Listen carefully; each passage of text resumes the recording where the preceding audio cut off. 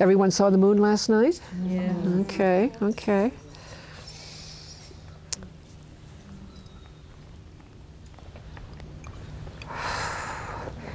Well, it's clear we are all already oozing our spirits, feeling them all blend together, nurturing each other, recreating each other as we are born into this yet another day in our lives. Blessed be this yet another day to stand before you in thanksgiving, to feel embraced by the universe, to feel embraced by Gaia. Let us especially today and tomorrow think now of her perfect, this phenomenal universe that we are only beginning to know about in more and more detail, one discovery leading quickly upon another discovery. And yet what we learn, we know, we've known from the beginning, that she is vast beyond, she has no edges, she is vast beyond speaking of. And no matter how great the tools we build to see deeper and deeper into the unknown vastness of this dark, dark universe, she will always have places where she will never be seen. This vastness that we can scarcely comprehend, but that we bring to bear in our souls by simply believing in it, believing that we have been chosen to be part of this life, this vast complexity of life, all of the different systems from the microscopic to the macroscopic to the infinite. That we are able to receive information not just in terms of knowledge, but in terms of inspiration and prayer. So that as we inspire her body and expire the very air that is another manifestation of her body, that we draw in and breathe out this principle of unity and connectedness with all that is.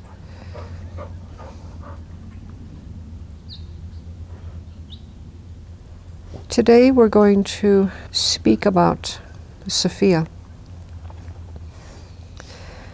We touched on it briefly yesterday when I made my own personal relationship between Sophia and the Black Mother, the great Black Mother from the beginning of time, manifesting through many, many cultures all over the earth, until finally settling. The continuity, of course, still alive today in Kali, especially in Calcutta, where there is obviously, as you know, animal sacrifice still to her daily.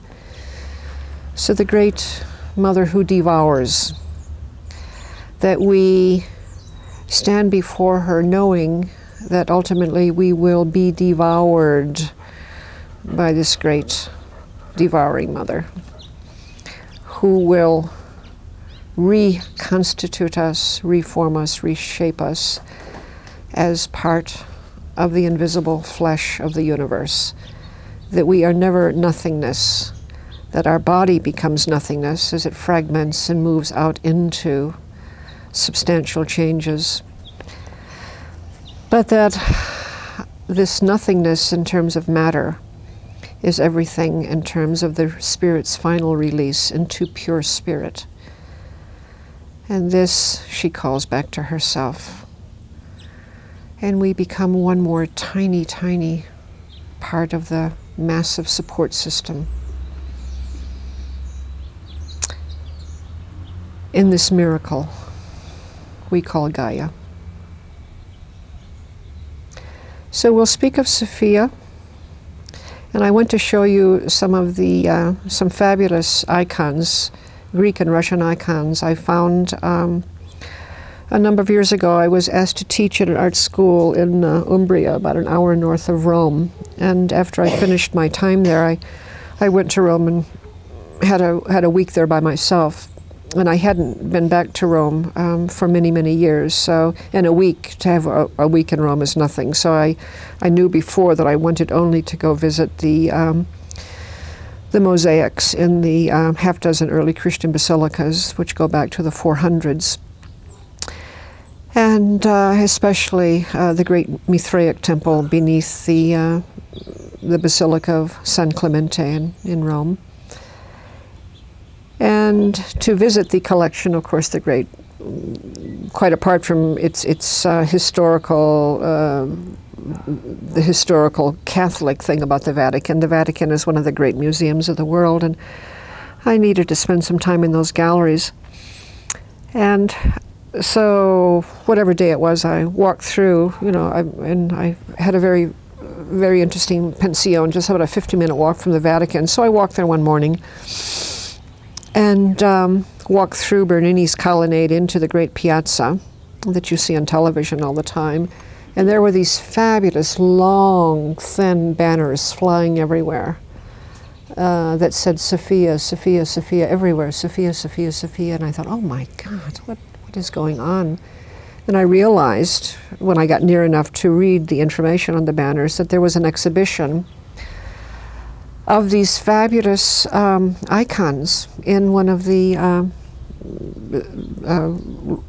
exhibition galleries associated in the whole, of course, the whole Vatican complex. Well, it's a city, but abutting the colonnade was a little gallery museum.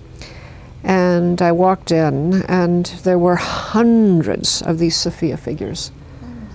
And I had my camera, and I didn't see any sign that said "Don't take pictures," so I snapped away. So I can't show all of them to you, of course, but I can show you a few. And I love it when I can work with my own slides, because I still have the energy of, oh my God, yes, there it was.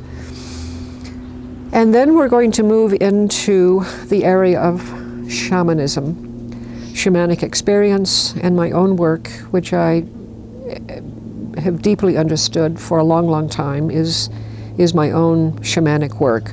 I firmly believe that all creative energy, creative work, is shamanic work. So we'll talk about that, and we'll certainly talk together about this, because I really want to hear other people's experiences in this area. And that will be our day, the slides in the morning, and our time together. And that's a flicker calling to you. There he is. Up there on that branch to the far right. The flicker is one of my spirit animals. The flicker spoke to me even when I was, in fact, the flicker is one of the spirit animals that came to me and was one of my guides out of the monastery. Now, before I've said enough, before we do our little quick prayer circle before we go in for slides, let's hear some stories from you. Dreams last night, or things that energies from yesterday that you want to process. Please speak now. Please. Share and would you mind taking the microphone? You don't have to. Okay. Oh. Just hold it in your lap and forget it's there. And if you don't want to do it, I really don't want you to. Okay.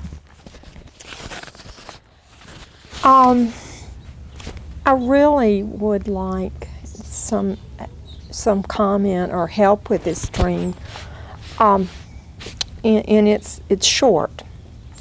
But in my dream, there is a young child digging.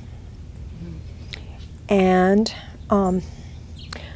this young child, and actually I think it's a little boy, but a male child, he digs down deep and finds a box, a wooden box, and it's a kind of long, narrow box.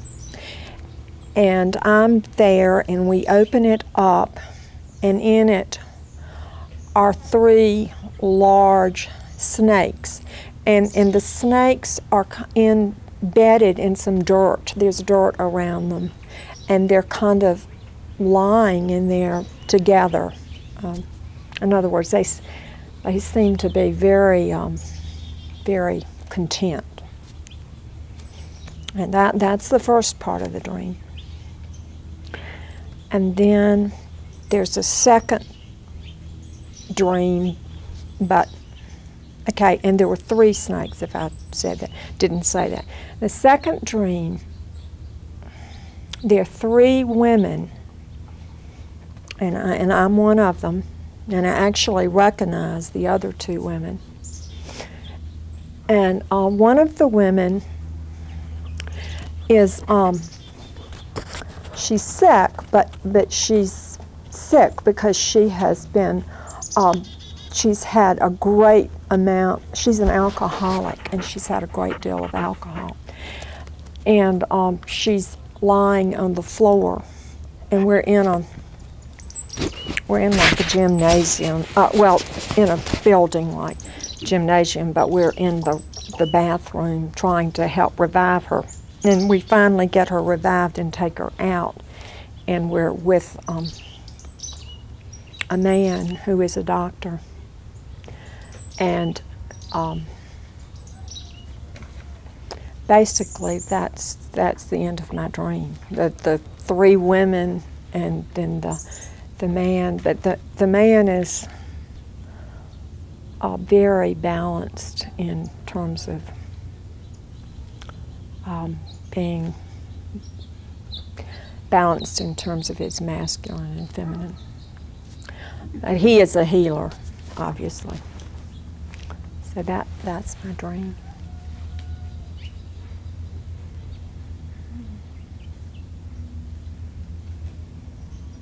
Does anyone want to speak to that?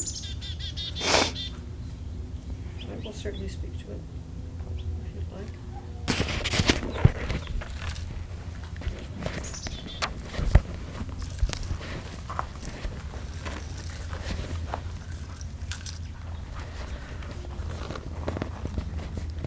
The digging, of course, is one of the most common and powerful understandings of your spiritual search. You have to initiate the action, and the action is one of seeking and looking in a most physical way.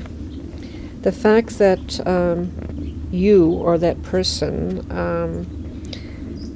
is helped by a young boy or a young man, whatever the age anyway, you have a very, very active, if you yourself want to identify with this digger, it's a manifestation of a very active animus, I think. Young, vigorous, and filled with great certainty that he is there to help you and direct you. And in fact, he does so in a most amazing way, because he leads you immediately to a manifestation of the triple goddess. The serpent is of course a familiar of all 3 phases of the goddess, well, in 4, the dark of moon. And the serpents, of course, is energy from the very center of the earth. The serpents are the animals that live or dig the deepest are the greatest curers. The animals that burrow, like the badger and the bear, that dig and burrow and need to get down in there, not only to find critters to eat, but also by their very nature. And from the Native Americans here, think of bear medicine and badger medicine as the most powerful healing medicine. That's why you very often will find for sale at Indian gatherings, you will find bear claws and badger claws for sale for that reason. So it's a wonderful Again, that digging to reveal what is hidden. But what is hidden wants to be seen. The gift wants to be found, so to speak. You're not sort of, it's not accidental. You were led there, and there was the mystery. And then the second phase seems to me just a repetition of the first energy. The animus is an older figure, but again a healer, and he leads you to another manifestation of the triple goddess. What is the last part of that last phase? The doctor?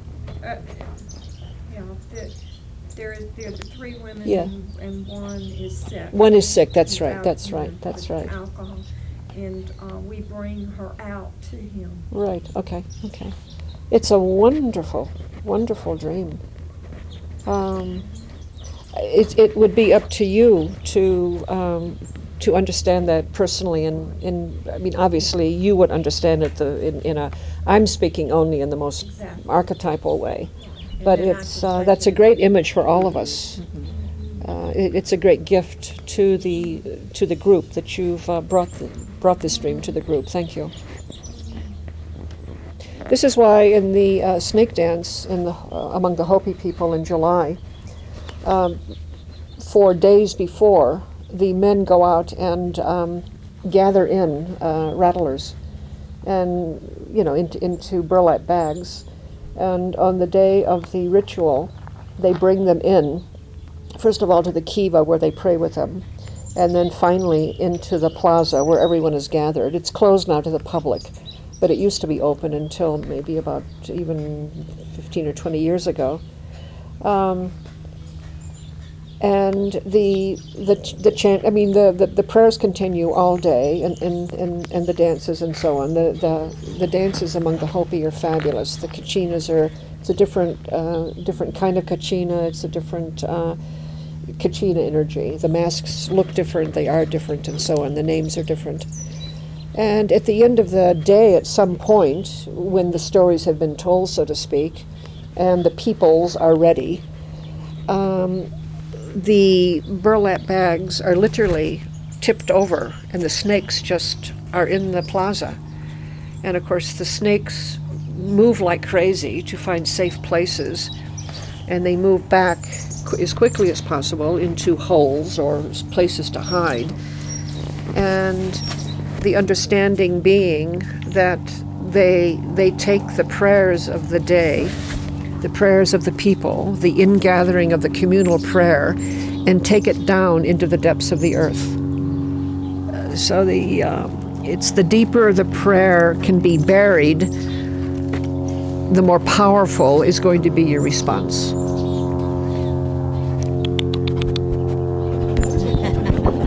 Did the boy want to say something?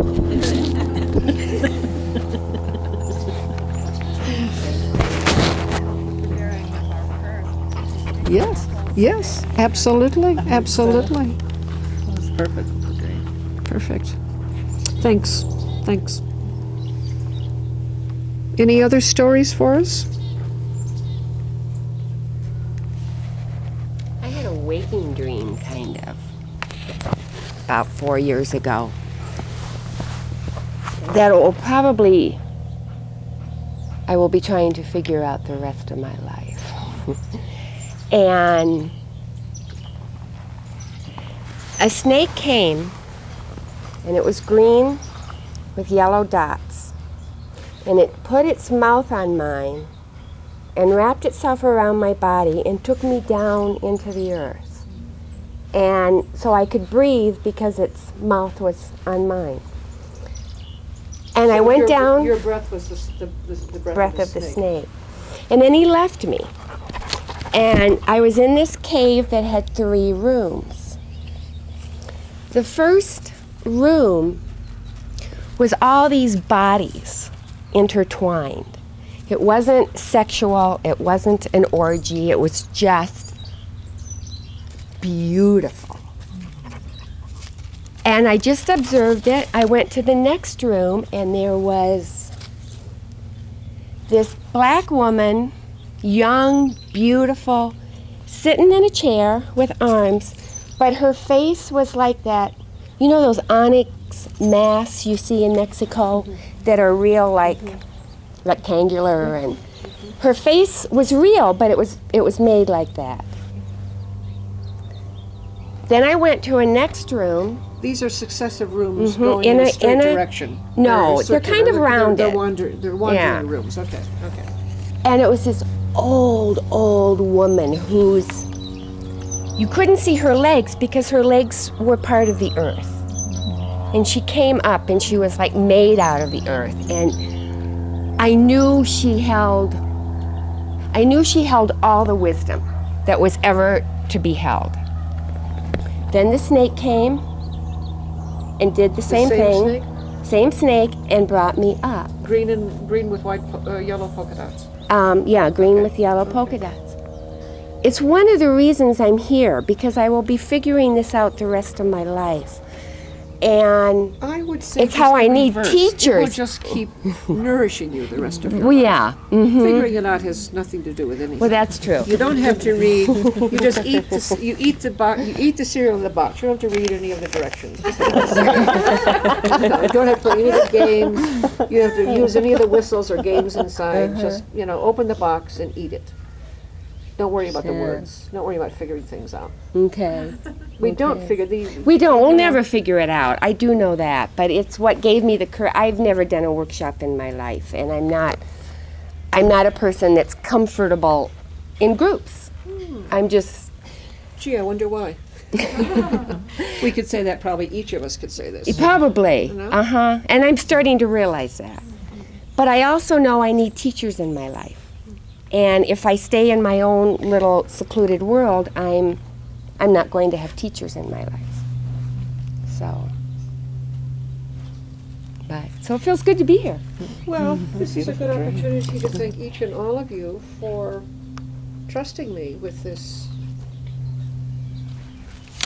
Thank you, with your hesitation to be part of a group, because I'm certainly the same way. I don't go to workshops. I've never gone to workshops. I identified when you told that story to me. And it's clear to me. It's been little by little. I've been made to understand that this is one of the things I do in this lifetime. And then, as I say, when Manuel came out of one of those journeys and said, "Priestess," I mean, one part of me was just revolted, because it's not a word I've ever been comfortable with. Even the word goddess, I don't even use the word goddess. For me, she's simply Gaia, Great Mother. I don't think in terms of these. The words have been so politicized that I can't deal with them personally. But I do sincerely thank you for giving me this trust and open in trusting the other women. Most of you didn't know anybody. Mm-mm. You came maybe a few of you knew each other. And this is the miracle of the grace of liberation. I mean, once you're stepping over the threshold into decision making like that is a liberation. You get this mysterious thing called grace, that it's going to be okay. Everything's going to be okay. That I know I'm supposed to be wherever it is you have chosen to go. And because we only learn from each other. Yes, there's of course great learning to be had in books, of course. But, isn't it really that we learn from each other? The real life stuff. And that we share our life stuff with each other in this way.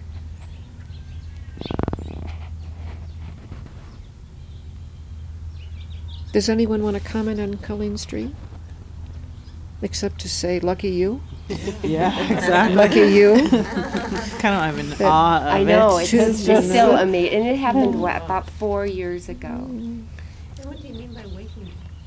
I wasn't asleep. You know how you can have these dreams. Liminal. It's called the liminal place. Where you're not asleep, Liminal means but you're threshold. just about asleep, and then you go, oh my God, what just happened to me? Mm-hmm. What was this? And then you can't sleep for hours. It's okay. But, it's happened a couple of times. That was the most profound one I've ever had. But Oh, I'm a great believer in daydreaming. I think we should, a period of daydreaming should be scheduled in your life. I mean, however you schedule it, schedule time to do nothing but daydream. And I call it staring out the window. staring out the window, staring into space, stroking an animal, and just drifting, being in touch with that animal's energies. The animal will love it too, of course. Other stories?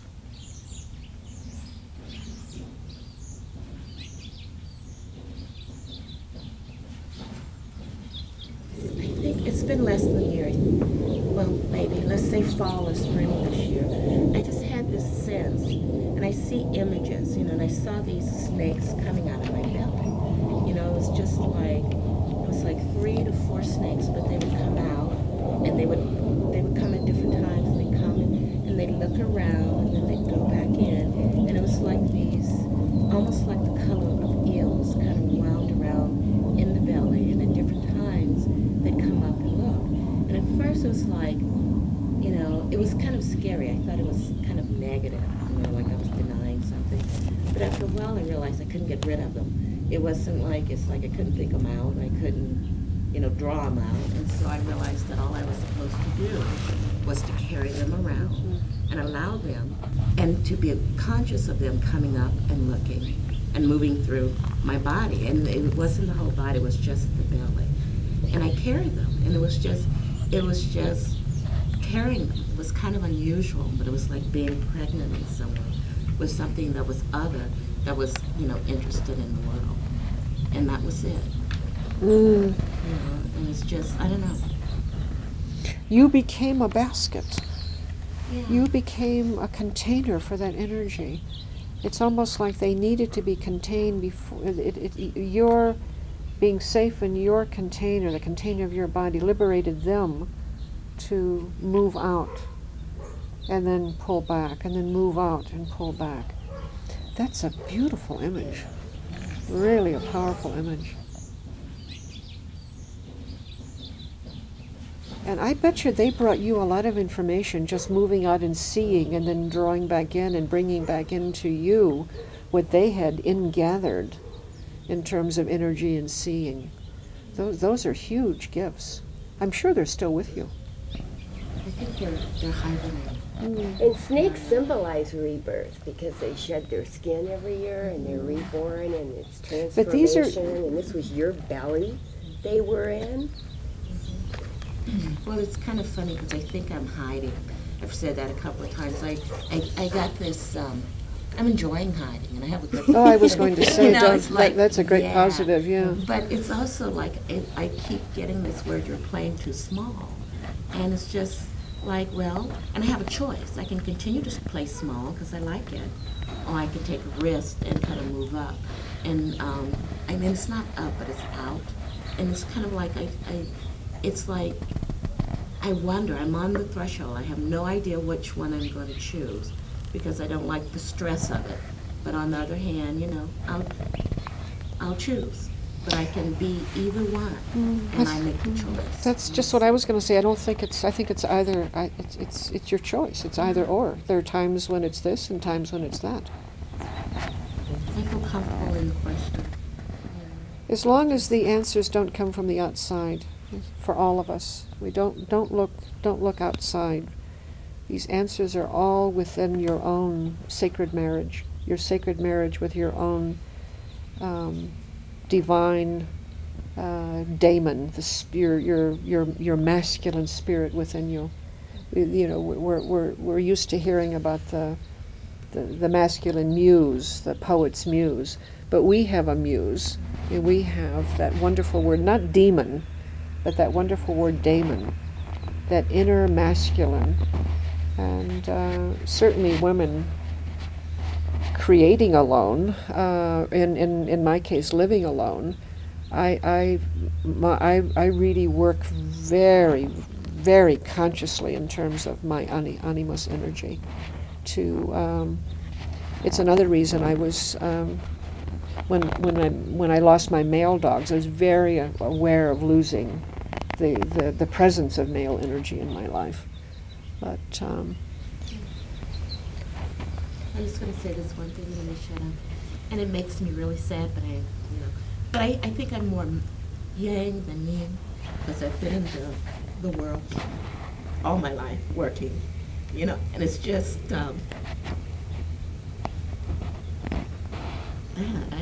it serves me, but I'm also coming back to balance or trying to come back to balance because I can do really well in the outside world. I'm like a warrior woman, but on the other side, I get tired of course, taken care of. Yeah. So it's kind of like, okay, how do you step back from that image? And it's really hard. Of course it is, But Belinda. it's like, Those are I don't huge wanna- choices. it's just intense. But anyway, I didn't want to cry. I mean, And why would we not cry with each other? If we're laughing with each other, we've got to shed some tears with each other.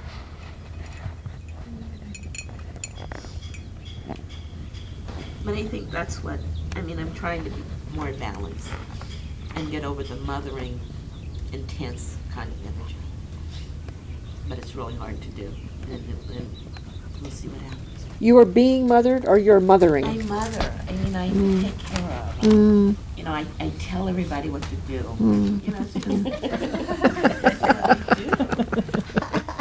It's just so. And it's hard not to. It's just to be quiet. I noticed like yesterday I was very mischievous and kind of, what is this person doing? And I liked it. It's like a kid, but it's like being nosy too. It's like, what are they doing out there? Let's go out there and interrupt them. And it's like today it's like, okay, Belinda, because my intent was to come and be settled and be within myself. And yet I go out and I like that. But today I decided, unless energy takes me somewhere else, to sit in front of the altar and to draw the altar over and over again so that I can get deeper and deeper into my own process. And that's really important. And I think not until today, which is the halfway point, that I was able to go, okay, we'll come back to center. No, you're ready. And settle. And in fact, it's one of the most profound definitions of God. Like many of these profound insights into the Godhead, comes from India. God is not this and not that, and that's we must all live with that. But we're not completely one. We're not completely the other. We are from time to time this and that. There are times like I'm doing. Moving out and doing this work, and other times when I'm just the opposite. That moving out and coming back, like the waves moving forward and then drawing back. And that constant shifting. But the this, not that, is in fact that place we are right now, that place of equilibrium that we're celebrating today and tomorrow. It's one of the miracles of, I love celebrating the equinoxes. The solstices are more black-white, aren't they? It's, it's somehow. Okay, folks, we're ready to move in? Okay, let's just stand around the altar and say our prayer.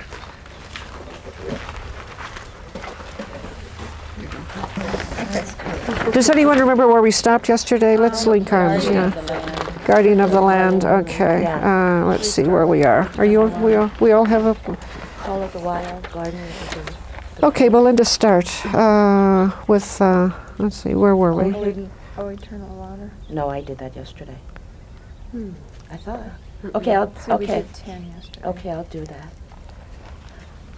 Okay. Oh, eternal water. Sign us, we beseech thee. O soul of the world. Seal us, we beseech thee. O call of the wild. Return us, we beseech thee. O guardian of the peace. See us, we beseech thee. O hidden garden, Enfold us, we beseech thee. O seat of wisdom. Enthrone us, we beseech thee. O wellspring. Contain us, we beseech thee. O alma mater. Name us, we beseech thee. O Holy Trinity. Awaken us, we beseech thee.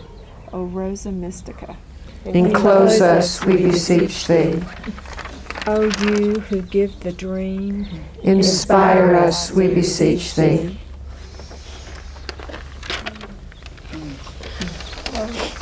Wow.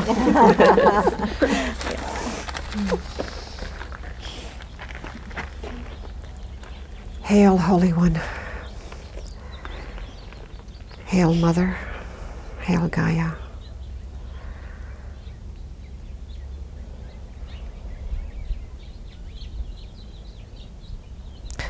Mother of every mercy, Mother our life, Mother our hope, Mother our joy.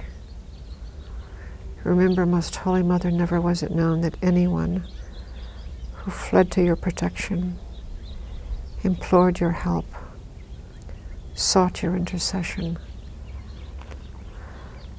was left unaided.